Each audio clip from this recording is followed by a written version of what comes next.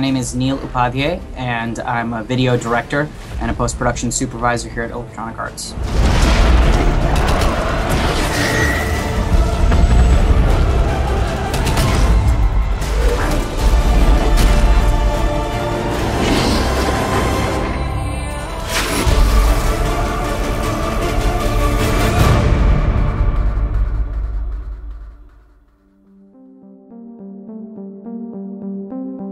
We're in a very privileged position because film is the popular art. It has the capability to reach the largest audience. It's taking the best of all the art forms that kind of came before it and using it for one very potent message delivery system, basically.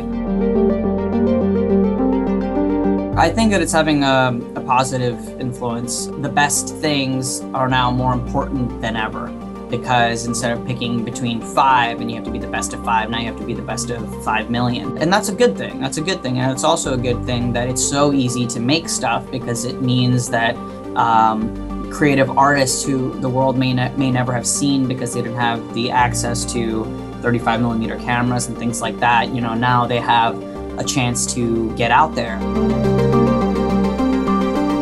Well, right now the things that are, you know, quote unquote in are the golden 300 wash,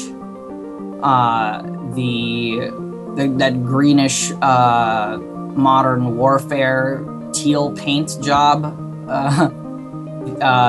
the J.J. Abrams lens flare, the Inception Brom, and of course, you know, sneezing pandas.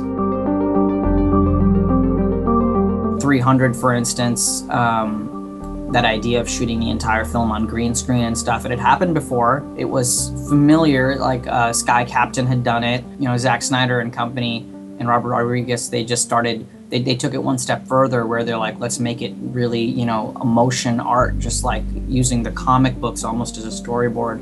You can't be too many steps ahead of what the audience is expecting, or otherwise it's just too out there and weird. But when something is familiar enough to be acceptable, but new enough to stick as unique, that's what, you know, gets under people's skin.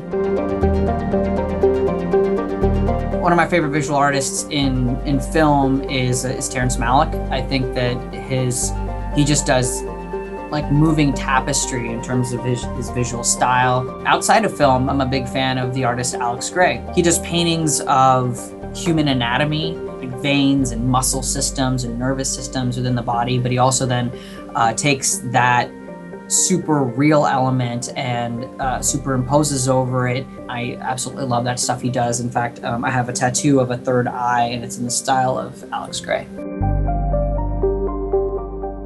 My knowledge of famous artwork probably influences me most in that I realize that there's a process to creating it. You know, even people who are geniuses and savants, their work improved and grew and changed over time. You know, I think the masterpiece isn't what you create. The masterpiece is the artist himself expressed. And, you know, I've even heard people say that masterpiece or genius is borrowed.